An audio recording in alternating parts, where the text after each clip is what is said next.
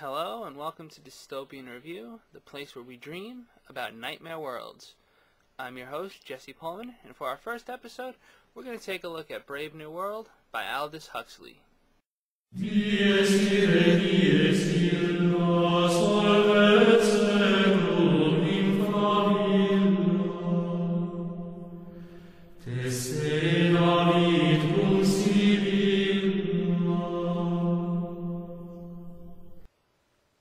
So, Brave New World was the first dystopian novel that I ever read.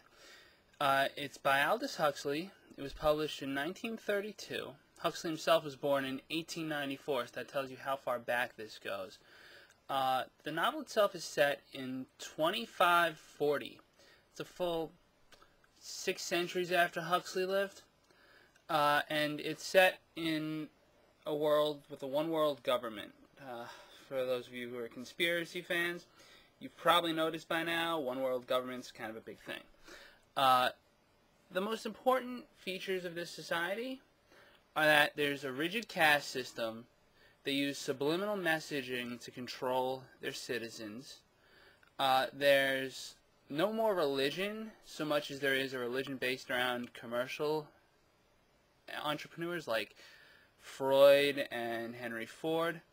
And my personal favorite, there's rampant sex and drugs, all used in combination to really try to control how the population of this world, how they function really, how they live. When it comes to the caste system that the world state employs, we don't have to look any further than the first page of the novel to understand just how the government decides who will serve in what rank.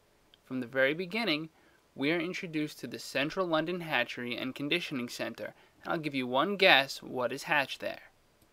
Huxley was from a family of teachers, writers, and biologists. For his novel, he devised a nearly unpronounceable method by which human embryos are collected. They are cloned, then doused with alcohol.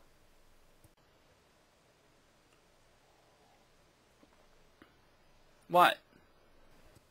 The alcohol stunts the growth of these fetuses, but this is only one half of the hatching process. His family's background and education probably helped Huxley develop the second pillar of the world state's control over its people, the use of subliminal messaging to reinforce social order. In this passage, we can see how hypnotic suggestion is used to brainwash infants into accepting their lot in life. So, between controlling how fetuses develop and conditioning infants to their lot in life, Huxley's world government really creates a level of stability. By the end of chapter 3, Huxley has laid out the demise of Christianity, a change that we can assume repeated itself throughout the world regardless of the precise faith in question. Interspersed into another conversation are splices of a bigwig scholar telling his listeners, the reader in essence, about how crosses were converted into T's in order to celebrate Henry Ford's Model T car. Whenever characters are stressed out or happy, instead of calling out to God, they cry Ford's name. Sometimes, if the denizens of the world state are talking about the psychology of a person, they'll refer to him as Freud instead. In essence, God has become transferable to whatever purpose people call upon him for. Predominantly, however, he's colored as the popular innovator of mass production because this culture is based around consumption. Once Huxley took care of birth and the afterlife, he only had to deal with that sliver of time called existence.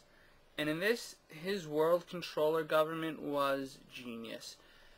They decided that rather than have people toil and work, especially when you have an entire slave caste on hand, the best option was to just let people party. It's hinted at in the clips that I presented earlier, but they came up with a little thing called Soma. Soma is a wonder drug that is liberally distributed to the world state's population. It's described as a hallucination-inducing narcotic without negative side effects when taken in reasonable doses, and addiction is never even touched upon. It should be mentioned that Huxley himself was something of a pioneer of drug experimentation, pushing the boundaries on psychedelic substances. Nevertheless, Soma is even weaponized to be used against rioters, as seen in this scene here. is really indispensable to the world state's method of controlling people. As far as the sex goes, there's nothing explicit in the book. There's nothing like 50 Shades of Grey. But it's used by the world controllers to foster social unity. And that's the point. It's all about getting society to work on the same page so that you don't have dissent. And that's how the world state operates. I wanted to give you an overview of what Brave New World is, because that's really where the core of dystopian art lies. It's not always in the characters that inhabit a world, it's in how that world can feel real or how it cannot feel real.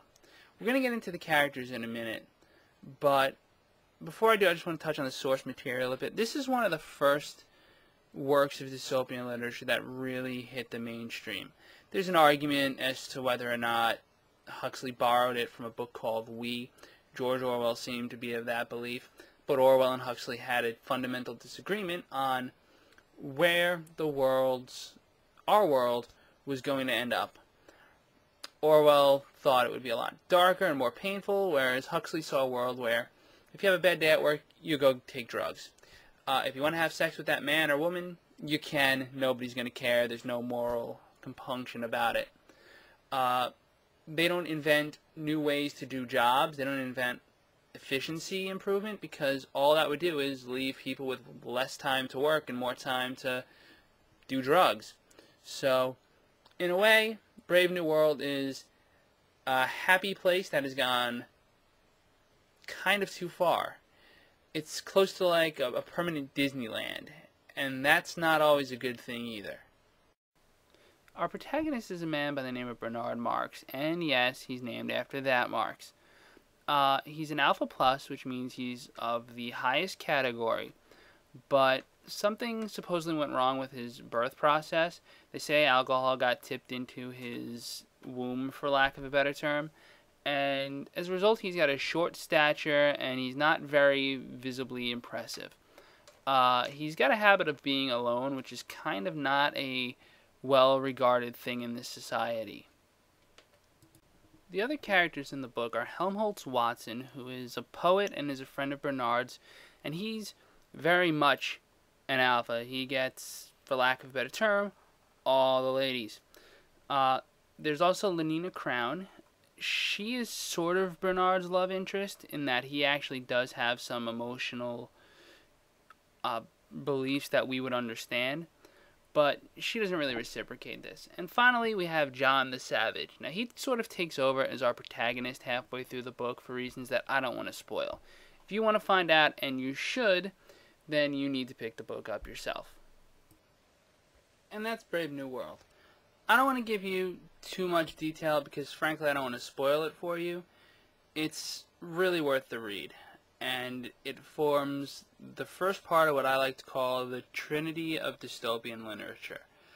Speaking of the Trinity, I think we all know what's next, so until then, this is Dystopian Review.